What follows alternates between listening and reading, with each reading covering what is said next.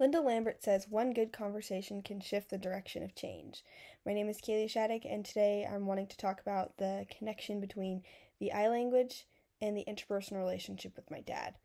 I'm really wanting to cover three main points. The first one is kind of how I language happens in my relationship with my dad, and the second would be why it's so important and kind of just what I language is. And the third is kind of what I want to do about the situation and better my use of I language with my dad. So, some research that I did for this topic was Prusak and Bernard did an experiment, and with some of their findings, they saw how a child's right to an open future was affected by how their parents raised them.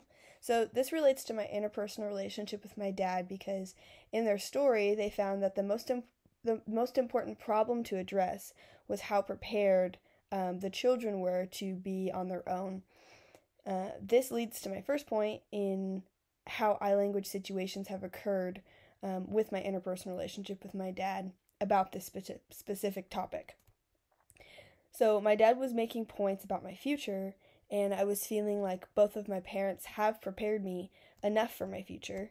So he was saying things that I was starting to kind of get defensive about, and I was saying things like, you don't understand the things that I do or the things that you guys have taught me, and I feel like I'm fully prepared. And so I was saying a lot of you statements rather than I statements. And so kind of stuff like that. There were other situations, but that was kind of the one that I wanted to share. So I was making an assumption about how he was thinking I was as a person rather than just explaining how he was making me feel. So this leads into my second point in being why I language is so important in relationships specifically. So Carrie Hutchinson says in chapter 3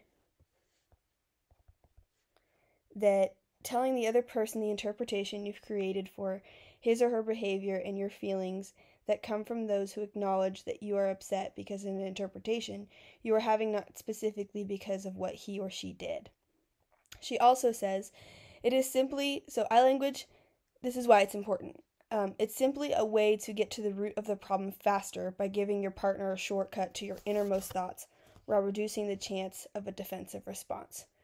So, in turn, I language helps remove the person from the problem.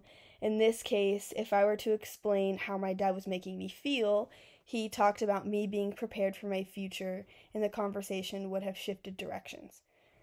This leads to my final point in being that I want to use I language effectively with my dad so we can make our relationship move in a positive direction. So I'm wanting to use more I statements rather than you statements, and rather than making assumptions about the things that I think that he thinks about me, rather than just tell him how he is making me feel.